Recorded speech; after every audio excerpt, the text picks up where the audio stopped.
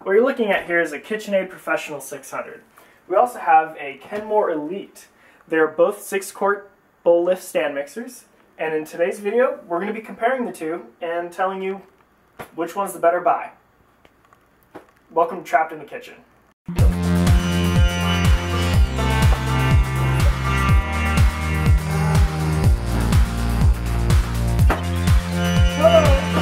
Now the Professional 600 is 575 watt mixer. What that means, I have no idea.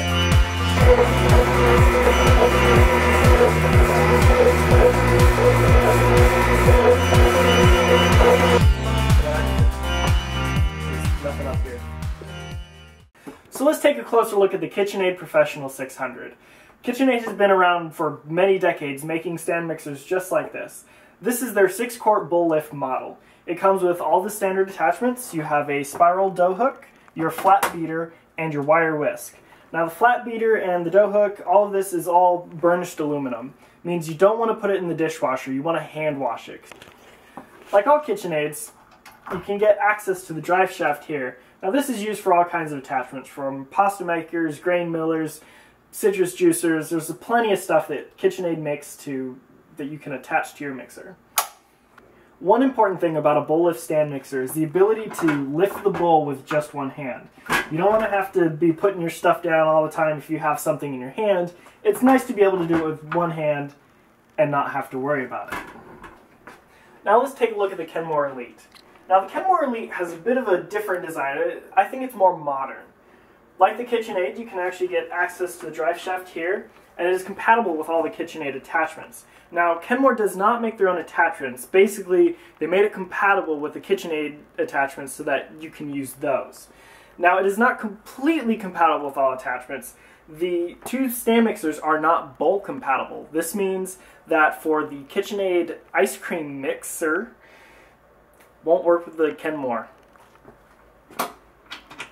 Now, just like the KitchenAid, you get all the standard attachments. So you have a spiral dough hook, you have a flat beater, and you have a whisk. Now, one difference is these are coated, not burnished aluminum. So these are going to be dishwasher safe. You can put them in the dishwasher.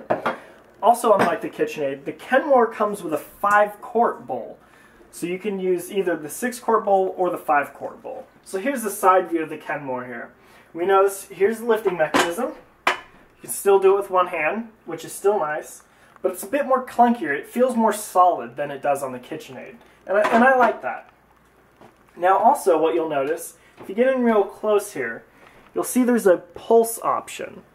Now if you put the mixer to pulse here, and then you push this button, you get a 1.5 rotation pulse. Now also you can see there's that bowl light that comes on. It's a nice little feature. It gives you a little extra light to see what you're working on.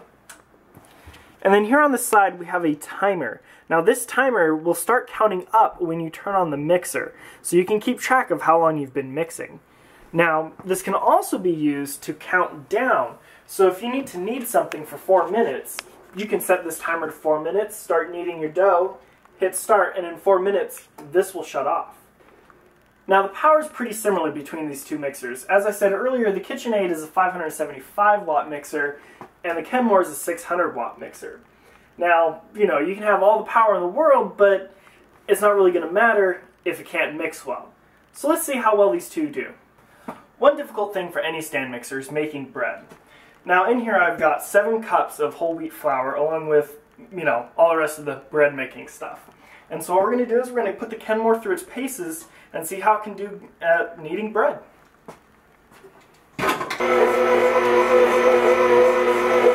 Now if you look closely here, you'll notice that the Kenmore isn't doing a very good job kneading this dough. It's kind of just created a pit in the middle, and the whole ball of dough is just kind of getting rotated around it. If you also look at the bottom of the bowl, you'll notice there's a lot of stuff stuck on the bottom.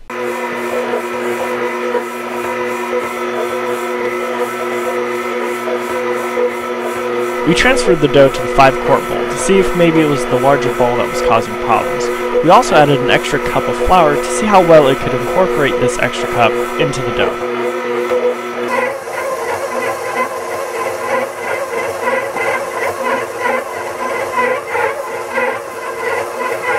If you're wondering how well the Kenmore did, let me put it this way. We transferred everything into the KitchenAid so that it would actually get kneaded, and that last cup of flour would get incorporated.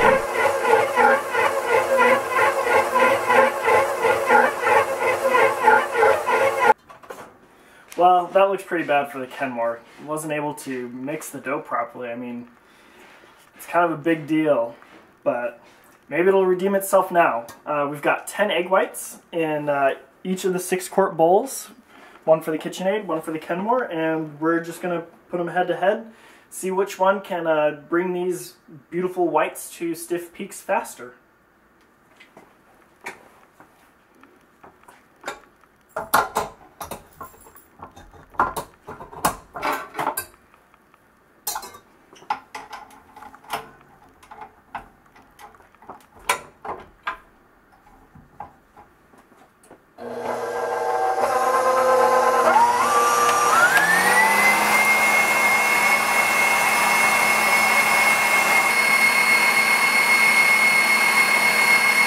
After 2 minutes, our KitchenAid had our egg whites whipped to stiff peaks.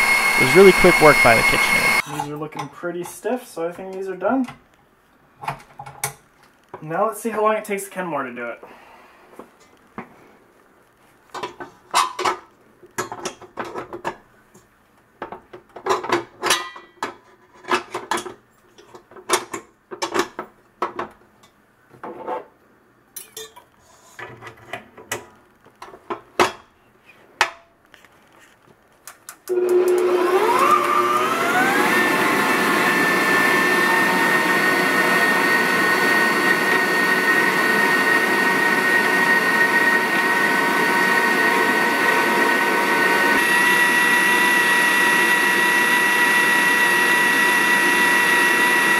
After about 7 minutes, the Kenmore barely had the egg whites to stiff peaks.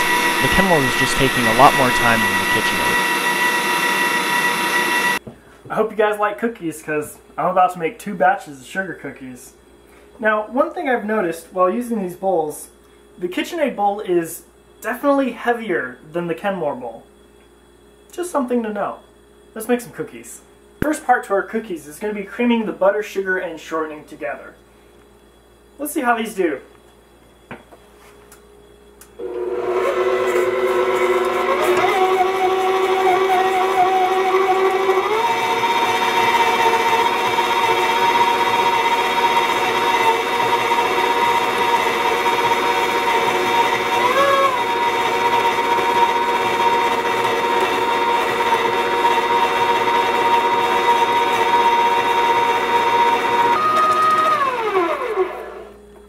Oh dear.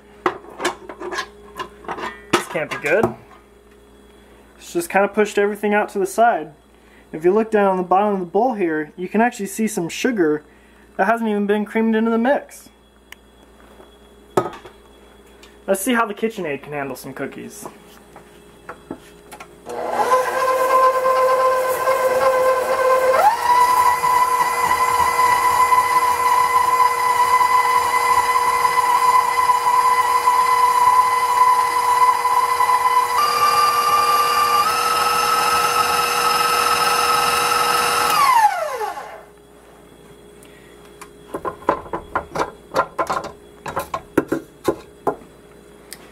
We can see here the KitchenAid's done a very thorough job. We don't have a pile of sugar in the bottom waiting to be mixed in. All in all, great job to the KitchenAid. But our cookies aren't done yet. We still have more ingredients to add.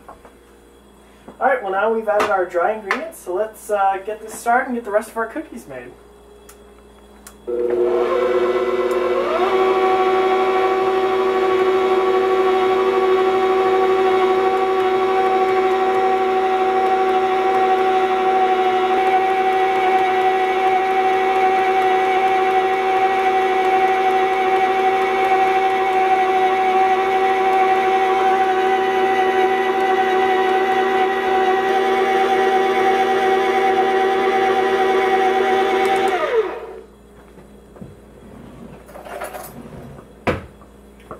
Let's just push the sides down.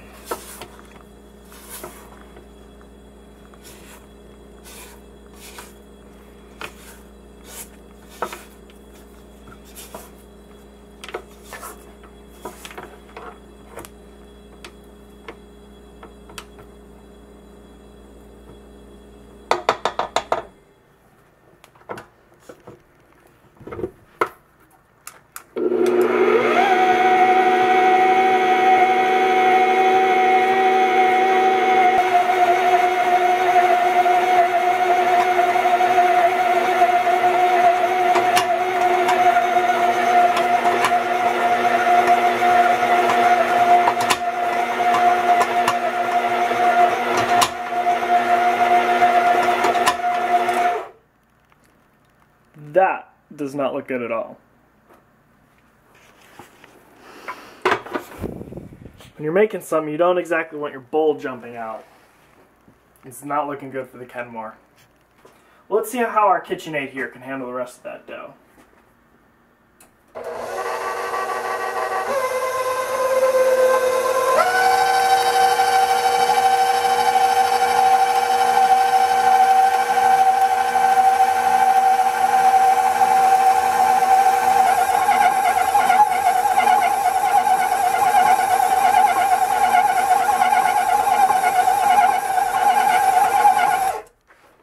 Well, it certainly got things together a whole lot faster than that Kenmore.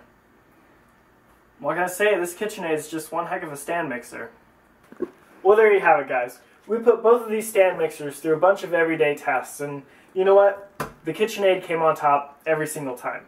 Now, the Kenmore has nice features, you know, the timer, the bowl light, but it doesn't mean anything if it can't do its one important job right, and that's being a stand mixer. You know what? That's what KitchenAid's great at, and it showed. Thanks for watching Trapped in the Kitchen.